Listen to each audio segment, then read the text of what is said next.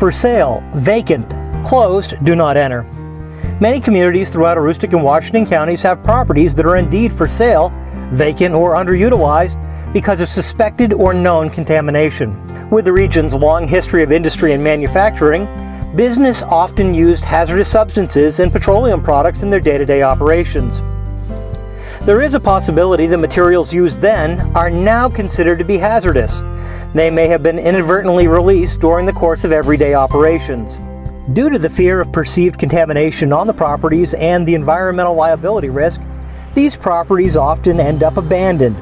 These abandoned properties, because they are perceived to or do contain contamination, have ended up creating an economic strain on the communities as they are no longer generating property taxes and have decreased the municipality's valuation. The Environmental Protection Agency, EPA, defines brownfields as abandoned, idled, or underused industrial and commercial facilities where expansion or redevelopment is complicated by real or perceived environmental contamination. Mention the words soil and groundwater contamination or asbestos and lead abatement, and what would make a town or developer want to get involved with a property with so much potential risk and uncertainties.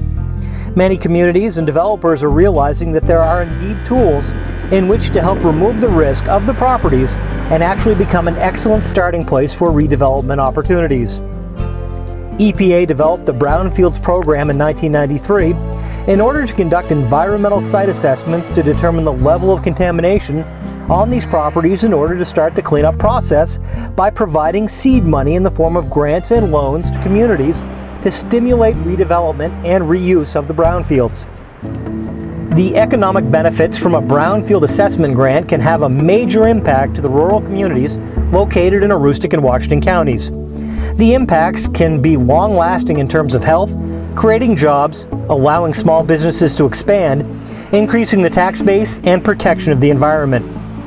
The reuse or recycling of these idled or abandoned properties will reduce sprawl, encourage infill development, and invite new business growth into Aroostook and Washington counties, helping to produce a more diverse and robust regional economy. These abandoned properties may require cleanup before they are safe for reuse or redevelopment.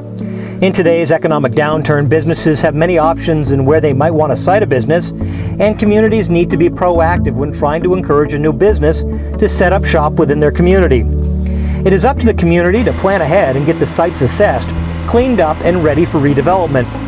If the land is already clean, businesses don't have to invest the time and money to do it themselves, which is a major draw when looking to site a new business.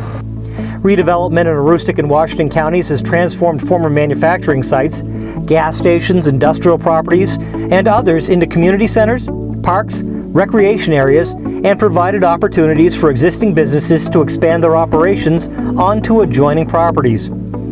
Each and every brownfield site is different. Physical characteristics, location of property, property ownership, site history, contaminants found during the assessment process, the community dynamics, and available financing and cost for cleanup all play a role in how a site is redeveloped.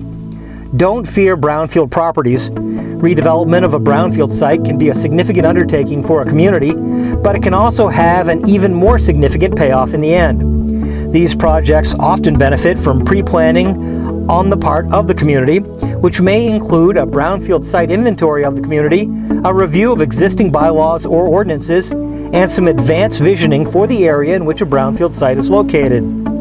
The project may seem daunting at first and may take a few years to complete, but brownfields are the first and best place any community can start working on economic development. By being proactive, the community has a much better chance of attracting new business.